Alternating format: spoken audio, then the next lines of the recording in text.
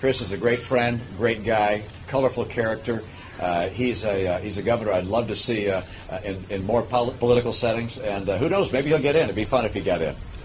I think it's presumptuous for me to suggest who my running mate might be.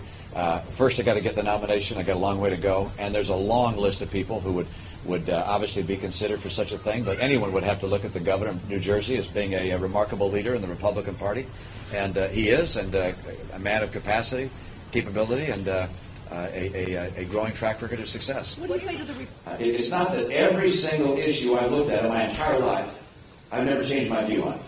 In the private sector, if you don't change your view when the facts change, well, you'll get fired for being stubborn and stupid. All right, and so it was Winston Churchill said, "When the facts change, I change too, Madam. What do you do?" All right, so I'm very happy with where I am and the things I believe in. And if people want someone else who believes something else, there are plenty of people available. I think there were 9 of us on the stage last time. A lot of good folks there.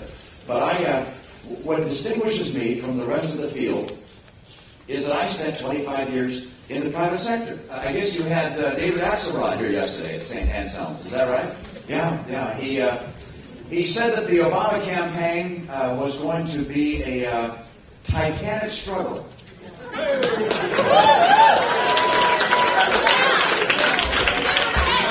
I'm not sure he knows what that word means. I'm not sure if he saw the movie. A titanic struggle. How appropriate an adjective that is, and a titanic struggle. It's true for a lot of reasons.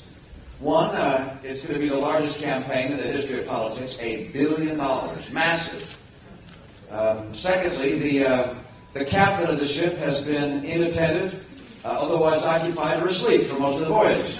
And finally, and most importantly, it's going to sink.